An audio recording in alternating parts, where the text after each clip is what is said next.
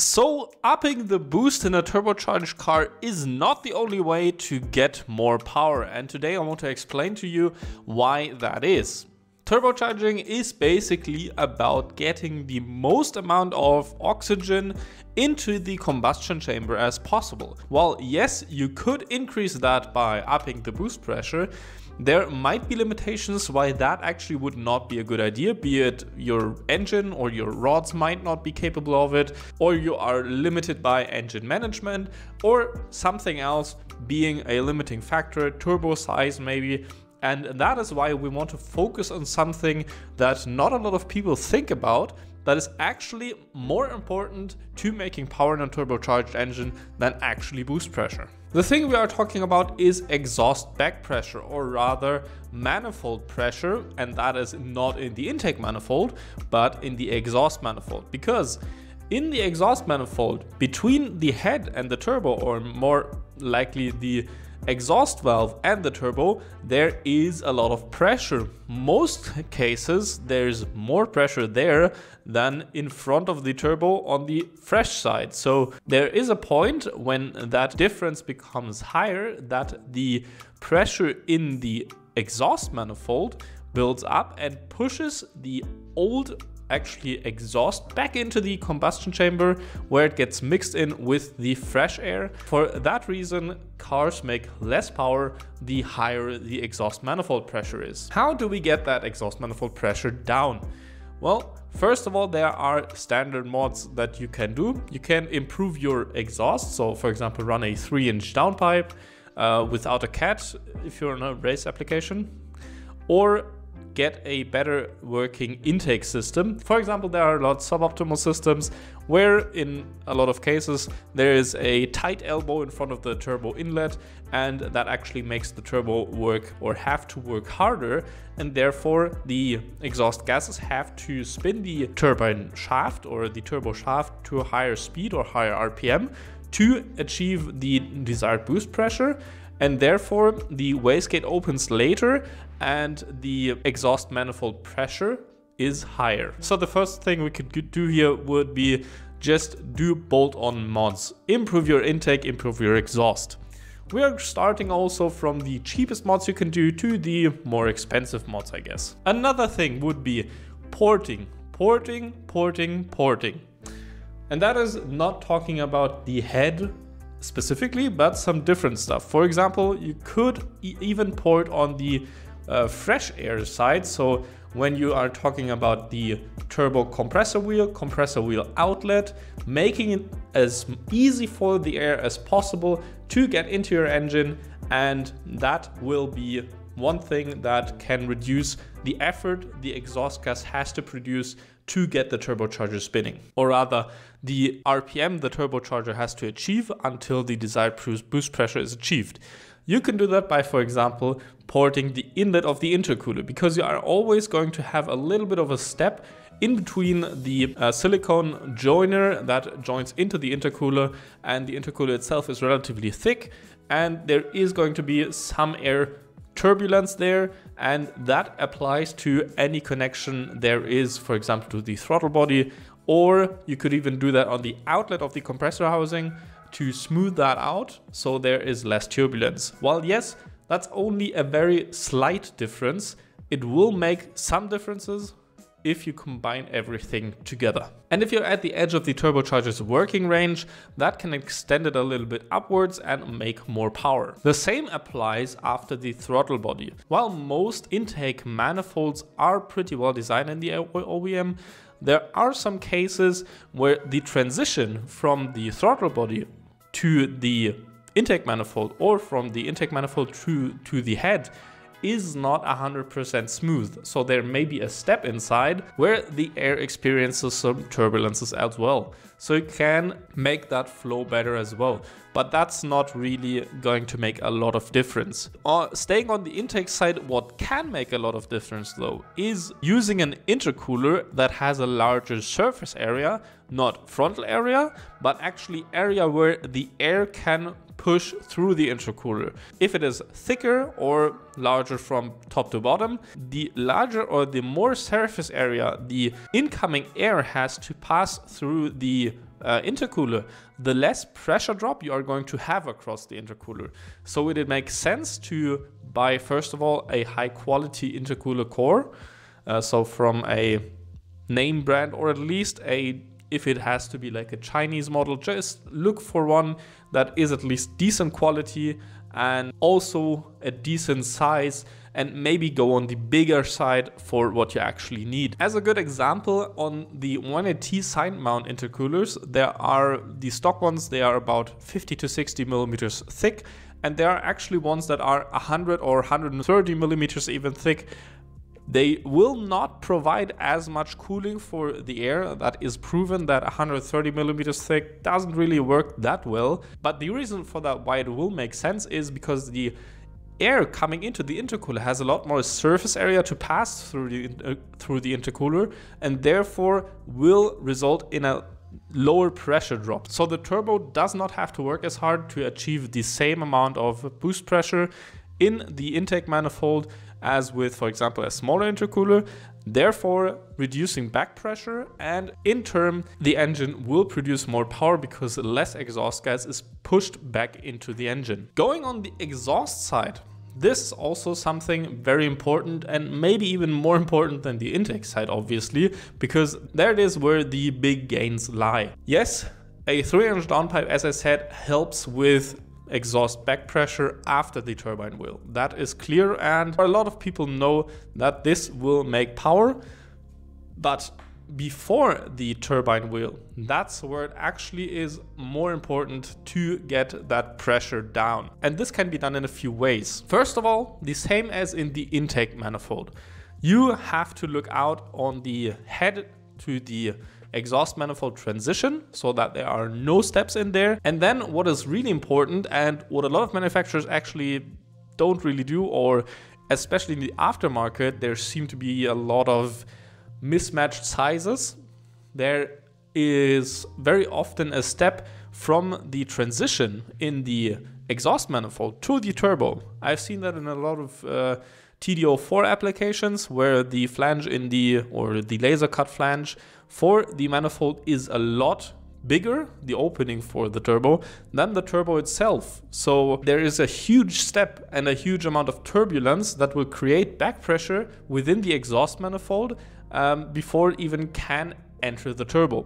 So you are going to have to port that on the turbo side, or depending on which side it is in your case, and make that opening the same size so the airflow is smooth through there. The other thing, if you have a cast manifold, it makes sense to slightly reshape the runners with some porting and also make them as smooth as possible. It is proven on the exhaust side that it makes a difference if you go to the point of even polishing the runners, because first of all, a smoother finish will aid in airflow, and second of all, it will provide a smoother finish and carbon buildup won't stick to it as much as it will on a rough cast surface. And of course, most of the stock manifolds have some room to port, and the openings to the turbo are pretty small, or rather the transitions are very, very small in the passageways. The only drawback you get from porting the exhaust manifold is that you are going to lose exhaust velocity. So that means your turbo will spool slightly slower, but if you are looking for more top end and want to sacrifice or can sacrifice a bit of spool, then this is the way to go. Going into the turbochargers, also something you can port. Well, yes, you could a bigger turbine housing, which we are going to talk about in a few minutes. But you could also, if you first of all don't have access to it because it's maybe a stock turbocharger, or you already have the biggest housing for that turbo, you can port that housing somewhat. Don't go too far, because if the casting gets too thin, it might crack due to heat. But you can port it, and especially you can remove any casting flash and make the surface finish more smooth so that the airflow is promoted, or the exhaust gas flow. There's also an argument to be had for looking inside the turbine housing. The gap where the gases have to transition from the curvature to the turbine wheel actually sometimes is very rough and has a very, very sharp edge. you might be able to smooth that out a bit and gain a lot of flow. The issue here is though, if you make that larger, that opening, if you make it too large, your turbo won't work properly at all. But if you make it a bit larger so that it's still at the edge of where the turbine wheel is the biggest size, then you can gain a lot of top end, but you also have to sacrifice a little bit of spool. There's some give and take here and there, so it's always kind of a trade-off. But for example, making any transitions a little bit smoother will not be a disaster to spool, so it will only cost you maybe 100 RPM or maybe 200 in total if you do all these mods combined on the same turbo. But smoothing out that edge is something that can aid in flow and can aid in a lower exhaust back pressure, because the air does not have to turn as sharply, because it has to do a like 160-degree turn anyway, but there aren't any edges where the flow is really disturbed a lot. Going out of the turbine wheel, while we are kind of again in the exhaust housing still, we have the path to the downpipe. In some cases, this might not be with all vehicles or with all engines, but in some cases, the flap of the wastegate actually goes into the flow of the exhaust gases. So that's something you can also look out for and smooth out or make that flap a bit narrower so that it is more flow optimized than it is before, although that's not really the case on many applications. An example I know would be the Ford EcoBoost engines, so the 2.3 liter.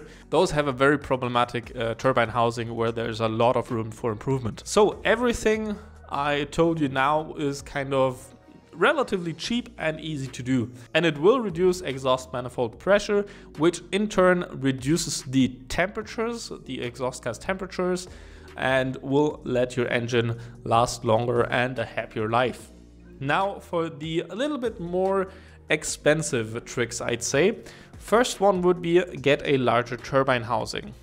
Going from, for example, on a GT28 unit from a 0.64 to a 0.82 housing will give you more top end power, and also due to reducing manifold pressure or exhaust manifold pressure will gain performance. No matter what you do, you will get more power at the same boost level. Although in this case you will also lose a bit of spool because of the larger rear housing that has to be filled with exhaust gas.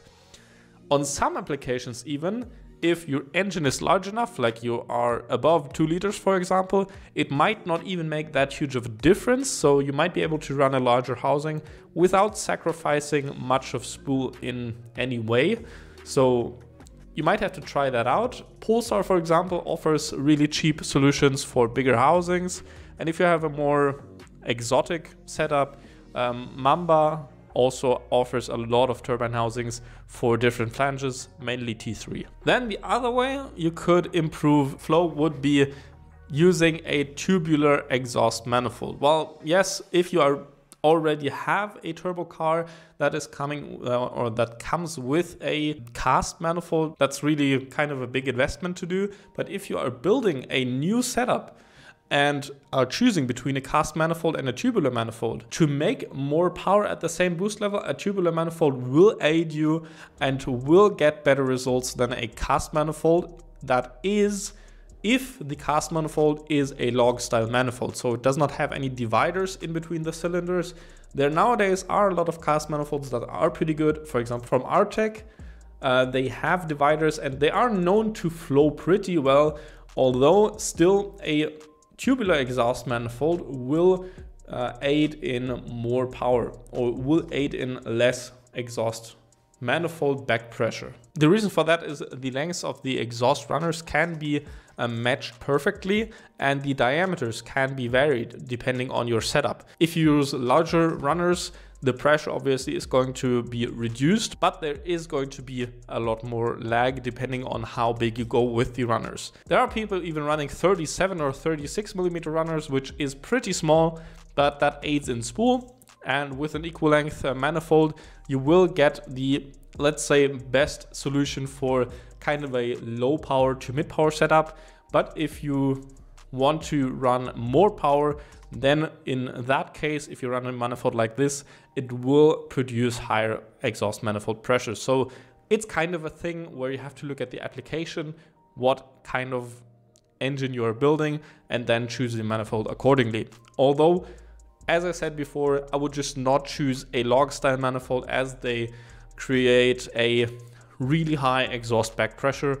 It's only really a choice if you don't have any other options. Lastly, things you can upgrade on your turbo. That's actually something, obviously hybrid turbos have been around for a long time, but mostly on a hybrid turbo, the compressor wheel gets changed. But there nowadays are a lot of options to actually change the turbine wheel. And that is kind of cool, because there are companies such as Mamba who offer upgraded turbine wheels with a new design that has been first tried by Sony Rotor, which is the 5x5 blade turbine design. So it only has 5 smaller blades and 5 bigger blades, which will be able to handle more exhaust flow while being lighter at the same time, and therefore achieving a similar spool characteristic than, for example, a 9-blade turbine that has been used by most of the current manufactured hybrid turbos that use an upgraded turbine wheel.